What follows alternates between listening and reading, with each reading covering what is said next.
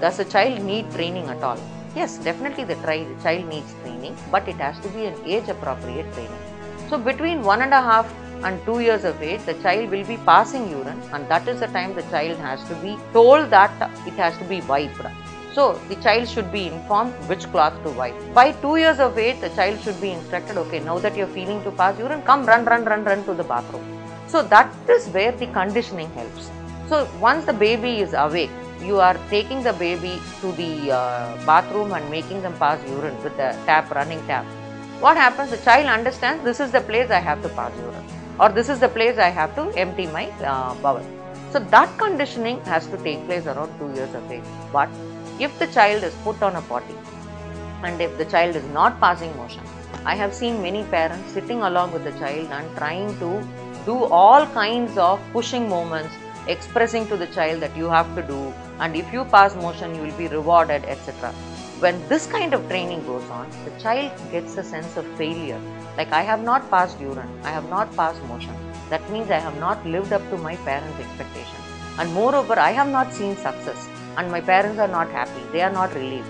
So that makes them feel a sense of failure and makes this bowel elimination and bladder elimination a big concept in their psyche. And what happens, these are the kids who are vigorously toilet trained. They get into a phase of very bad constipation because they do not know when they are allowed to pass motion, because they have failed their parents and the parents were ready to receive the motion. So they push the impulse. In fact, what happens is a child develops the inhibitory impulse much earlier than the eliminatory impulse at request. So what happens is inhibitory impulse is the one that makes a child not pass motion in a play school after a considerable period of time. They may get the urge to pass motion, but they will not pass motion. But as soon as they come home, once something goes into their tummy, it is a gastrocolic reflex. The stomach gets the food and the large intestine opens up. So that is the time they would want to pass motion. So midway through the lunch, they would want to rush to the toilet and pass motion. We will have to allow this to happen, because over a period the children learn to inhibit it during lunch and they would pass after that.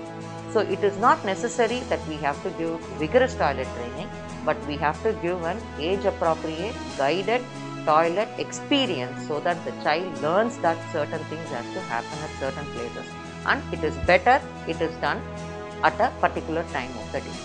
So let us not be vigorous toilet trainers, and we will have to continue to encourage our children to enjoy elimination, because without which they are going to ultimately have physical problems.